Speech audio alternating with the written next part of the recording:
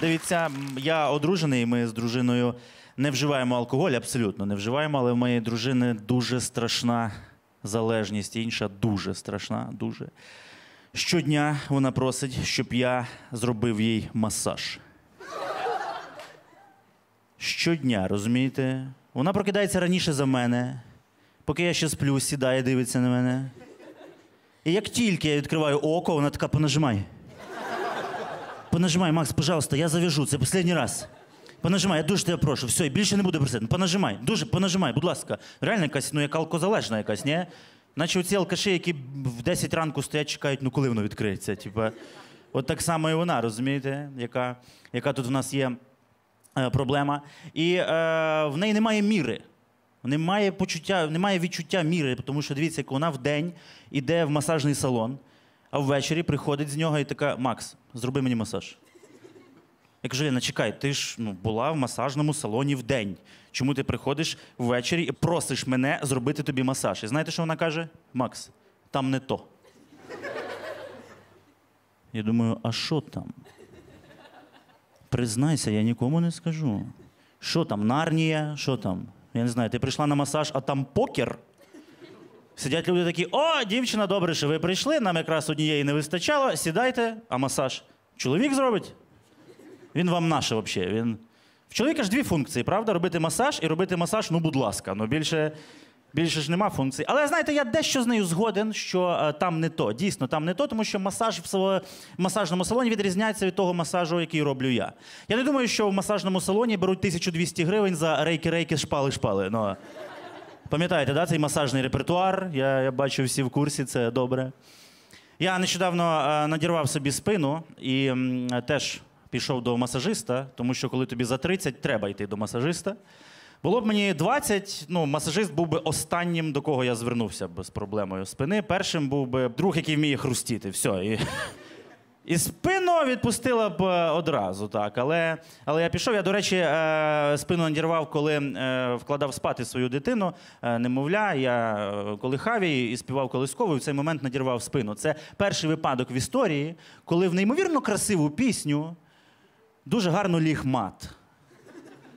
Коли я такий: ніч, яка місячна, зоряна ясна, видно хоч голки, ай. Розумієте? Дружина записала мене на масаж, тому що, по-перше, вона в темі масажних салонів, так? А по-друге, сама манала вкладати дитину, тому треба було лікувати спину мені. І, знаєте, не те, щоб я сам не міг записатися, просто я така людина, знаєте, яка сидить і думає: та само пройде. Само пройде, погодься, це ж таке наше українське, от само пройде. У нас по такій схемі тільки з Януковичем не проканало. Там реально прийшлося щось робити, щоб воно якось само кудись там виїхало, розумієте? Я прийшов до цього масажиста, і він каже мені: а ваша дружина взагалі попередила вас, до кого ви йдете? І я такий: а до кого? Реально думав, в якийсь момент в спину почую: я взагалі-то нікуди не уїжджав. Розумієте? Він каже: треба на спину вашу подивитися. Я зняв футболку, розвернувся, він дивиться і такий: айтішник? Я думаю, а як по спині можна зрозуміти, людина айтішник чи ні? У мене що там, татуїровка all you need is JavaScript? Я не знаю, як це відбувається. Я кажу йому: ні, я стендап-комік. І він такий: а, стендап-комік. Я такий: а, хотіли чайові. Він такий: хотів. Але не буде. Маленький спойлер. І він попередив мене, каже: Максиме, буде жорстко. Я повертаюсь, він вже в цій масці стоїть, тут замочок. Спину відпустило сразу. Правда, напруга трохи нижче з'явилася. Да, але, це я жартую, але дійсно було жорстко, але не від того, як він своїми руками працював. Просто в якийсь момент під час масажу він почав співати пісню «Гарна українка і я танцюю, пока». Я такий: ні, чувак, це жорстко. Будь ласка, помовчи. В якийсь момент під час масажу він каже мені: я, до речі, вас не попередив, я взагалі-то ветеринар за освітою. Я такий: а що за шоу мене зараз чекає? Що буде відбуватися? Я думав, він додасть в кінці такий: давайте, перевертайтесь, я вас каструю. Бо якщо ви ще на другу дитину підете, ви ж позвоночник зірвете собі в якусь ніч, тому давайте без цього. Знаєте, зараз в нашій країні все змінилося, абсолютно все, окрім таксистів. От там нічого не міняється, от абсолютно нічого не міняється. Я якось їхав з одним, людина мовчить всю дорогу, все добре. І тут в якийсь момент, ні з того, ні з сього, він повертається до мене і такий: от ти кажеш Зеленський. Я кажу, я не казав Зеленський. Ну, він такий, а от зараз сказав же ж, от зараз прозвучало, і все, їдеш вже в студії прямого каналу. Вже свобода слова з Ігорем на Рено Логан розпочинається, все, ти їдеш. Ніколи не знаєш, в який момент таксист почне з тобою розмовляти, але завжди знаєш, що ця розмова розпочнеться з фрази «Я взагалі-то тимчасово тут працюю, я вам кажу, так». Якось їхав з одним також водієм таксі, і по радіо грала, якась була програма по радіо, і ведуча цієї програми розповідала цікаві факти про Україну. І там звучав факт наступний, що фільм «Титанік» в 97-му році зібрав дуже багато Оскарів, і Оскар отримав за кращу операторську роль, і виявляється, що оператором цього фільму був українець. Таксист робить тихіше, повертається до мене і такий: ти не повіриш. Я кажу, зупиніть машину, будь ласка. Вийшов з заднього сидіння, сів на переднє, кажу, продовжуйте. Ну, відчуваю, буде гарна поїздка, відчуваю, буде те, що треба. І я вам клянусь, людина на повному серйозі доводила мені, що він і є тим самим оператором, який в 97-му році зняв фільм «Титанік», просто там життя просто не склалося, якось так вийшло, зараз таксує. Я, може би, і повірив, але на вигляд чоловікові, років 30. Це або він був 3-річним генієм, який зняв фільм «Титанік», або хтось мене кадрить, і я ведусь. Ну, розумієте, яка історія? Ми вже коли приїхали, я довго думав, наша така нагла брехня? Ну, людина ж дійсно це взяла зі стелі такий факт, почала розповідати, наче це він знімав той фільм, і тільки потім я зрозумів. Просто в той вечір я викликав таксі класу «Комфорт».